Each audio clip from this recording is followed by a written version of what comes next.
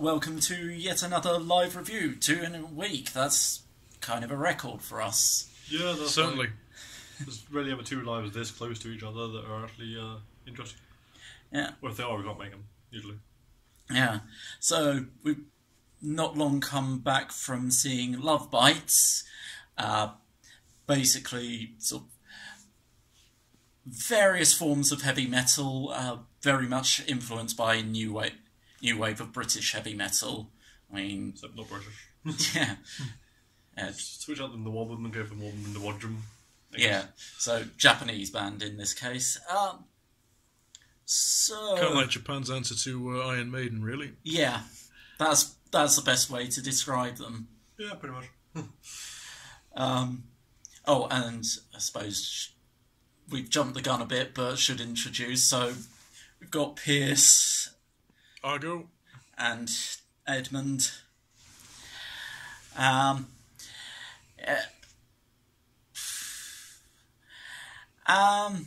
So first things first, I feel it necessary to say this. Anyone who's ever said that women don't belong in metal can fuck right off, because seriously, they were channeling the essence. They could stand head, toe to toe with Iron Maiden, Testament. Well, there's a skill, not necessarily height. I'm really quite sure.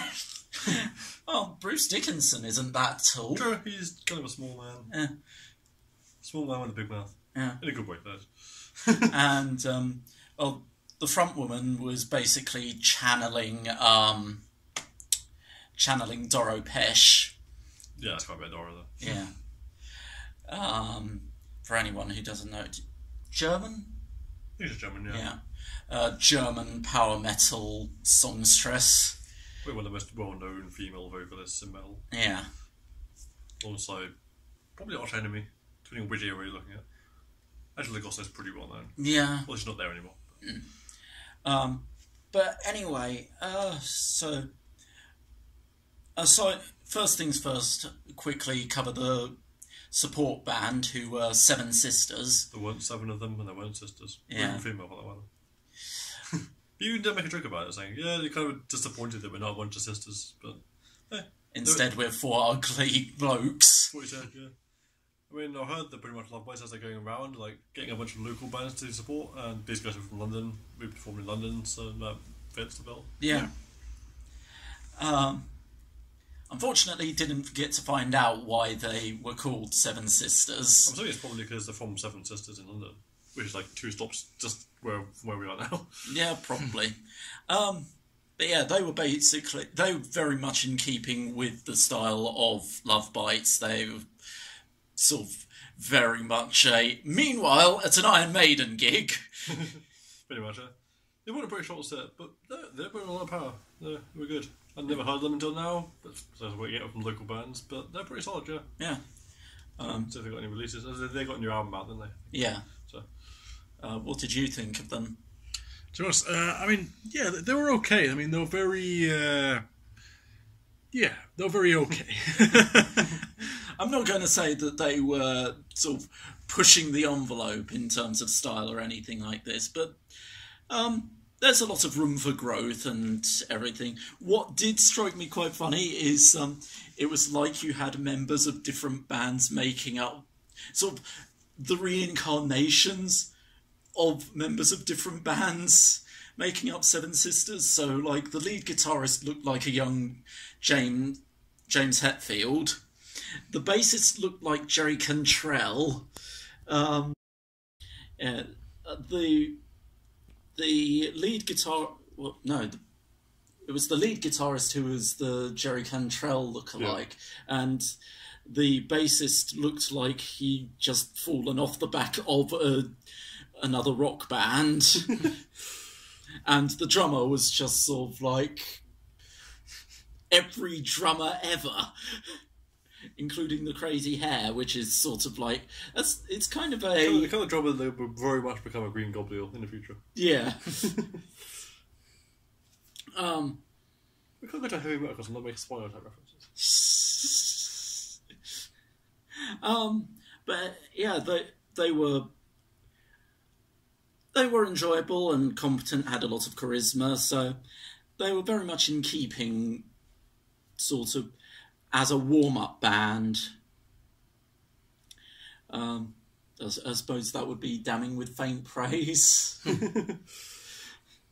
Well, they were there, the job. They got the crowd hyped up ready for the main act. Yeah.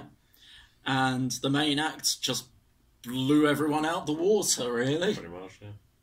Yeah, they're pretty damn good. This is another instance where I'd never listened to them before, aside from one song. So I sent you, yeah. It's like, go listen to this one song. Mm. And you're like, this sounds good, let's go. Yeah. So. And I was just I was blown away because it's sort of like, okay, one, they know how to play their instruments, and two, they know how to play their instruments. Now that it sounds like I'm making the same point twice, but what I mean by that is consider bands like Dragon Force, who they're competent, but there's no real soul in their instrumentation or anything like that. It's basically a hitting as many notes as you possibly can kind of play where Dragon Force is concerned. Whereas in this case, it was they knew how to actually make the instruments sing. Yeah, I get what you mean by that. Yeah. These girls quite clearly know what they're doing and they quite clearly enjoy it. Yeah. There is a lot of heart and soul in what they do. Yeah. And you could tell that they were putting a lot of energy into it, sort of like right at the end of the set, they were all exhausted. Yeah. Mm. Like the I want to say lead guitarist, but it was interchanging. Yeah, no, but I guess there was kind of like there was kind of very much a equal balance between the guitarists. I would not say there was a lead guitarist. I would say there was more. The metal thing. Let's just have double the guitars because guitars are cool. Yeah, we just got three guitarists because guitarists are cool. Yeah, I mean, considering that there was a lot of moments where they were actually harmonising the guitars, which is something I've almost never seen. Yeah, just not having that often from what I've seen. Yeah, whereas I think it's not Miho. She just wants to let the group up, and she's just like, yeah, I like metal. Let's make a metal band. Yeah, and they all made a metal band, and they're having fun doing it. So yeah. You had a lot of interplays of like you had it's Miha who's the bassist, right? Miho's the bassist. Yeah. She and one of the guitarists were doing the old back-to-back playing. Yeah, like an old get two people with big ass instruments and play off it together. Mm. It's quite a common rock trope, but yeah, it's cool. Why not? It's one of those things that kind of shows that they're having fun. Yeah. Oh, they're enjoying it. They're bouncing around, they're smiling. Especially Asahi, the singer, she was all the bits of being really happy and hyping the guy up and everything. Yeah. Oh, had a lot of charisma. Yeah. Massive apologies if I don't know for not getting the names. As I say, I only listened to one song before deciding, yeah, let's go see this. It's always a good thing to go into a band new. Yeah. So even if I know who the supports are, I quite often don't bother listening to them beforehand because I can experience them first hand actually out live. Yeah. It kind of benefit of hearing a band for the first time live. You can kind of take it from there. Yeah. I suppose the distinction that you could make where the guitarists are concerned is that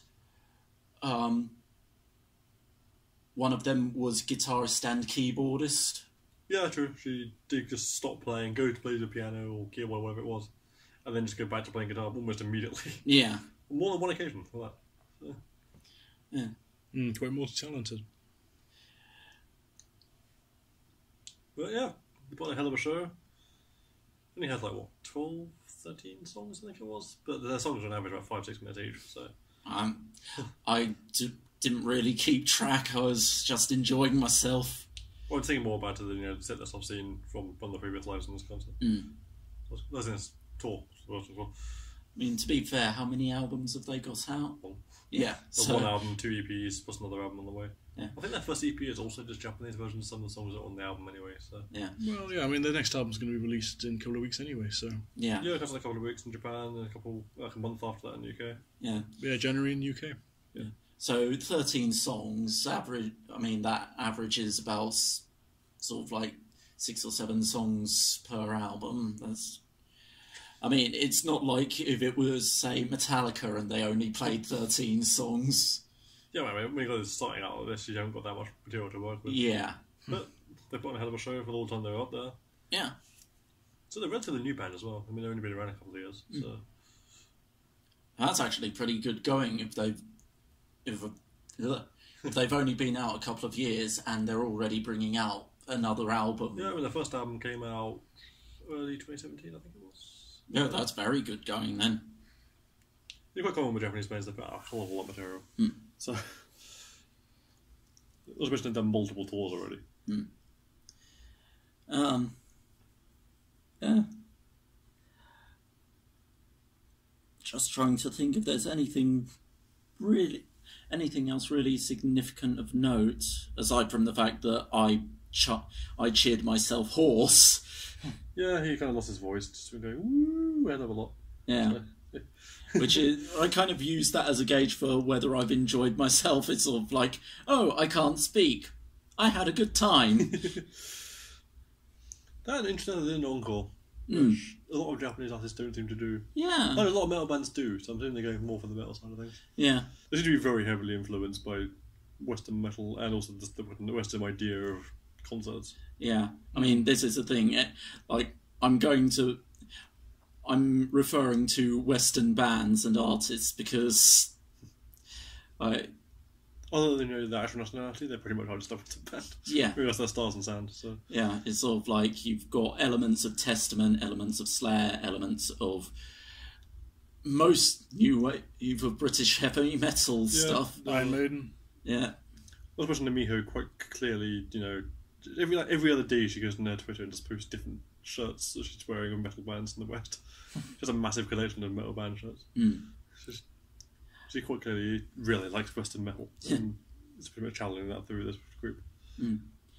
But yeah, not much left to really say aside from the fact that if you get a chance to check them out live, definitely do so.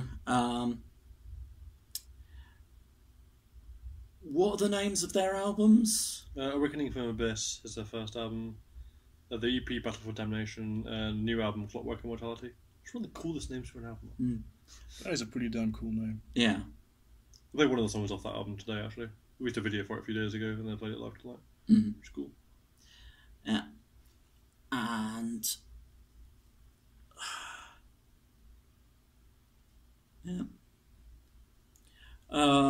No idea what will next be reviewed or anything like that, but the fact that I've already got another live review is somewhat of a miracle.